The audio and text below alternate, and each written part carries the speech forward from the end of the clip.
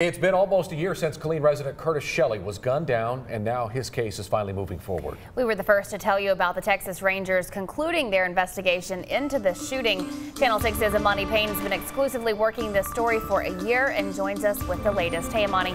Chris and Leslie, it's a case that's received national attention after people learned of the suspect's close ties to law enforcement and after video of the shooting was provided to Channel 6. Shelley's family is speaking out for the first time since this investigation has wrapped up, and they have mixed feelings about it. Now, back in November, video shows Shelley and a man believed to be one of his neighbors arguing. That neighbor then shoots an unarmed Shelley, who later died from his injuries. Killeen police turned the investigation into the incident over to the Rangers after they learned that the shooter is related to a Killeen police officer.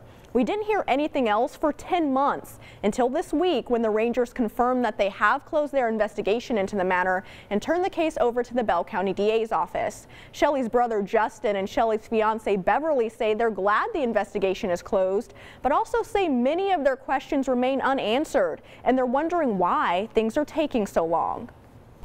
I'm actually relieved now that it's actually wrapped up. Maybe now Curtis will get his justice. I'm hoping for that. I guess I'm happy that it's going to be moved on, for further investigation through the grand jury. It seemed like to me that something was being covered up.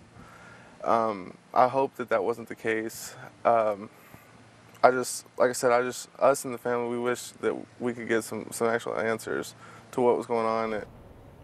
Bell County District Attorney Henry Garza released a statement saying, in part, our office has received the completed investigation. We're gathering some additional information, but when that is complete, the investigation will be turned over to a grand jury for review. We'll continue to bring you all updates on this case as they become available. Chris and Leslie. All right. Thanks, Amani.